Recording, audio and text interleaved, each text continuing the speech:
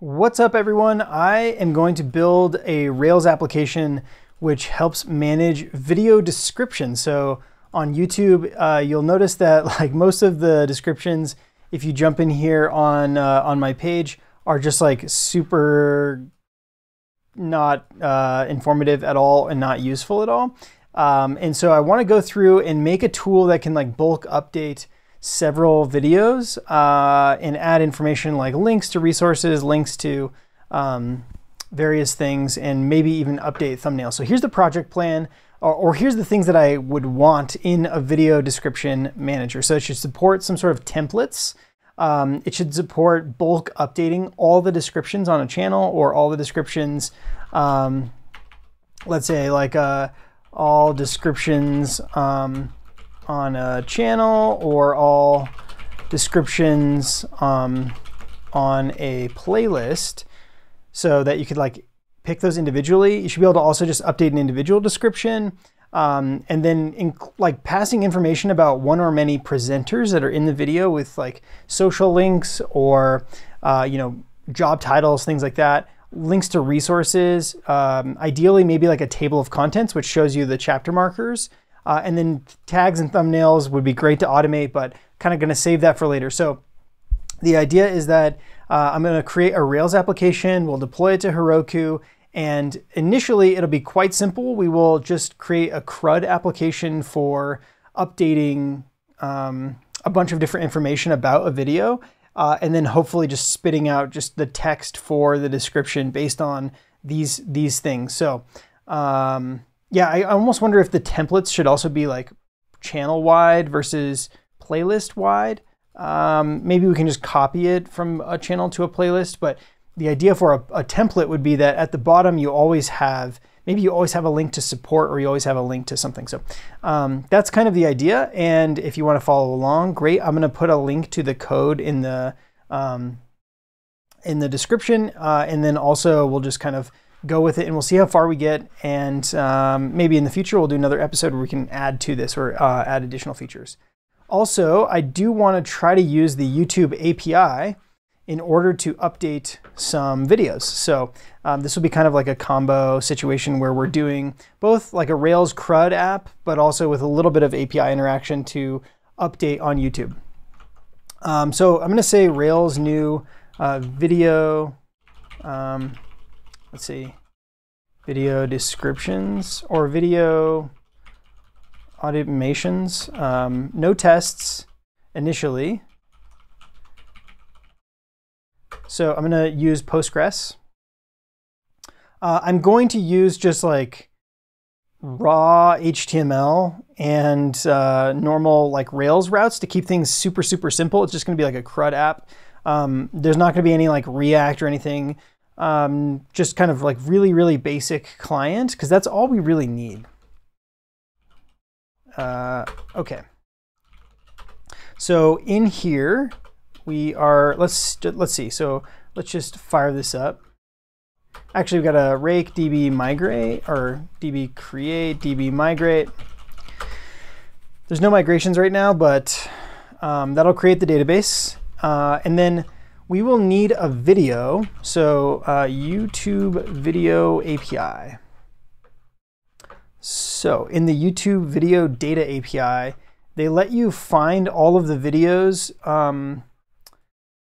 by playlist ID, I believe.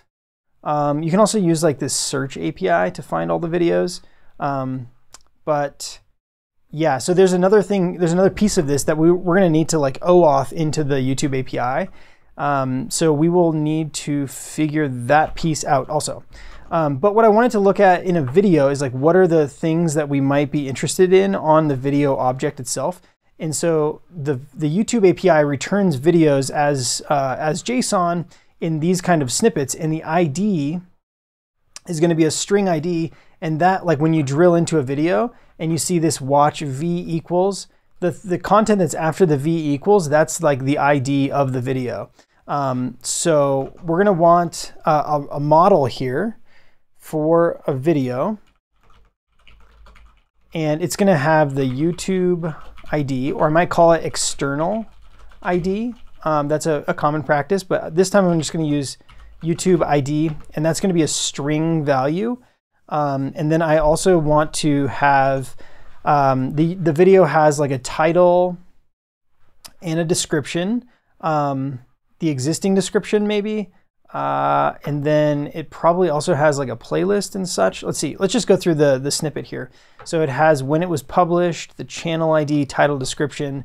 So yeah, I'm trying to think if we want to persist the title locally, or if we want to just allow the title be something that's edited in the Rails app and then later synced to the YouTube video. So we'll store title here. I think description is going to be a derived value. We're not actually going to ever store the raw description. And then we will want possibly a list of tags. And we can do, I think we can say array like this with Postgres as our backing store. Duration, definition, caption, license, allowed restrictions, content ratings. Don't really care about any of those. Upload status, that might be interesting, is to have some of this status information so that we could see whether or not it was uploaded. Maybe we can go back, we can always go back and add that later. Recording details, file name, size, type, container. All right, let's see. Processing errors, processing warnings, live stream. Okay, so I think this might be what we can start with. But the things that we wanted to be able to support was some sort of template. So I think we're gonna need like a video description template object. We want to be able to bulk update. So this is just going to be like logic that is built into our like API calls or whatever, like the logic that we use to interact with the API. Updating a video, same thing, and then passing information about one or many presenters in the video. So along with a video, I think we will want like video presenters to be another model that we'll have. So we'll have like video, we'll have video template, or like video or description template. And for this description template, I think we could use like ERB, or we could use some like, there's tons of different templating languages like Mustache or whatever, handlebars, something. We can use just like some nice template where we write it in, we build the template and then we can add like where we want to render certain pieces of the template. That'll be kind of interesting. And then we're going to want like a video presenter, and that is going to have a one video to many video presenters. And a video presenter, okay, let's see, links to resources. So video resource, and that'll have like the URL, and it'll be related back to the video. And then table of contents, that should that just be like a table of contents, just as like a text blob maybe. And yeah, so videos have a set of tags. So we probably want to be able to manage these two things later. So for now, I'm just gonna keep it like this. We'll use these 4 models to build up the actual stuff here. So is this gonna be enough when we're actually fetching the video, updating the video? We might want like a last synced at or something, but we can come back and add those later. So we're just kind of like building out the data model that's going to back the application. So then we're also going to want let's see, what do we say? Video presenter. And this is going to have a video references. So a video presenter will belong to an individual video. Potentially we could create a separate object called a presenter so we can reuse the same presenters over and over. Actually, yeah, let's do that. Let's do that. So we're going to have a presenter, and that'll have like a name, Twitter handle, LinkedIn. What else do we have? A role. Okay. And a presenter's just hanging around out there. Let's see. So we want to also create a video presenter. And that's going to be this is like the person who's on screen who's presenting, like the demo person or whoever the voice is behind the video. And this will be a video references. That'll create an ID or like a column in the database called video_ID, and that'll be a foreign key to the ID on video objects.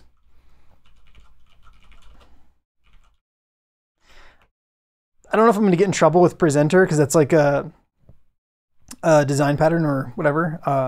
But okay, so a video presenter, and then yeah, it's just, so this for now is just going to be like a join table between video and presenter. If we want later on, we might be able to say like, you know, how much time they were on screen or something, I don't know, something interesting like that. Or whether or not they were the guest or the host. Yeah, let's just say role. And then if we wanted to later, we could say guest or host or something. And should we make it an integer? Actually, I'm going to save that for later because we could add to that if we want. But for now, let's stick with this. Okay, so we ended up with presenter and video presenter. And then we also want a video resource, Rails G model video resource. And this is going to have a URL to the resource, a title, and so I'm thinking like when you're making a video like this that's talking about code, you might have a resource that's like the link to the code. And we're going to want the video references. Oh, okay. What else do we want? Description template. So Rails G model description template. And this is going to have like the template content. I don't know if, so it should be text. I think that should be okay. But how does this actually apply, or like, how is this actually used by videos? So when you're working with a video, I think you need to assign it a description template to use. So we might need to go back and add a description template ID to the video object. And maybe we could support several different renderers for our description template, but for now we'll just keep it easy. All right, so we've got our description template. Okay, so let's go into all these migrations that were just created. So in db migrate, we have a bunch of different migrations. So in videos, when videos are created, we're going to have a YouTube ID. Should we make that required?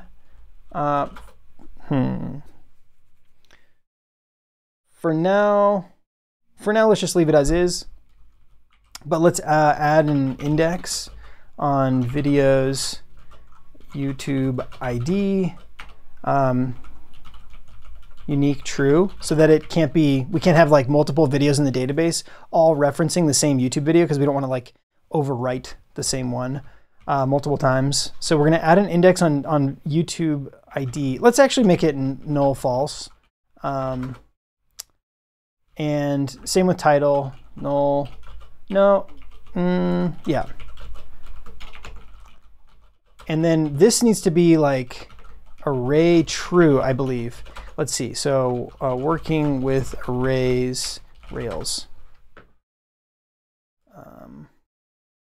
Let's see, array column Rails.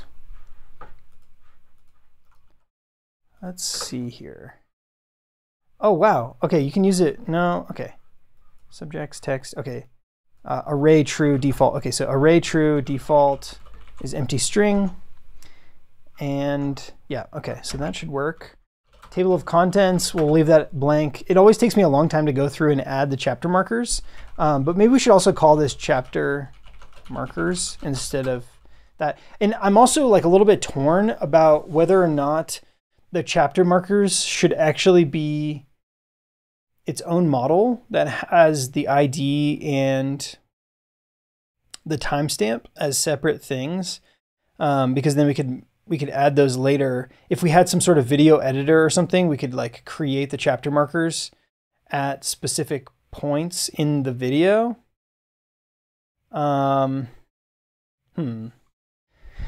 Okay, yeah, is that going to be a pain? For now, let's just keep it as text, and then later if we wanted to, we can improve this by making a model and making some UI by which you can create chapter markers. All right, the next one we created was presenters. They have to have a name. They have to have or they don't have to have Twitter handle or LinkedIn or role. That's fine. And then we don't need to index on the name. People have the same name. That's fine. Video presenters. Cool. That ended up working out great. And then we'll add an index of video on the video presenters table of video and presenter. Actually, I think we have to use ID. Video underscore ID and presenter ID, unique, true. This will prevent at the database level. This should prevent multiple presenters being added or attached to the same video for some reason. So we're going to have just like a uniqueness constraint on this video ID and presenter ID. Okay, so video resources. This has to have a title and a URL. And we want to, I mean, we could technically make a unique column, which is on video and URL, to enforce the uniqueness of, like, you can't have the same URL for the same video multiple times, but whatever, we'll just leave that a little bit loosey-goosey. For the template, null, false, and yeah, that should be good. Okay, let's run the migrations and see what breaks. Rake db migrate. All right, unknown variable, where are we at? Let's see, create video resources.rb. Null, oh. Okay, and I'm trying to remember that we want to add a relation between the description template and the video. So Rails G migration, add description template to videos, and then I can say description template references, and I think that might work. You kind of have to, the stars have to align a little bit for that to work. Oh, nice. Okay, so I think that worked. Okay, cool. Yeah, great. Okay, so now we should have our database migrated.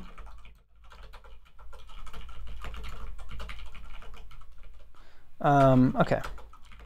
All right, the next step I want to do is go update all of the models.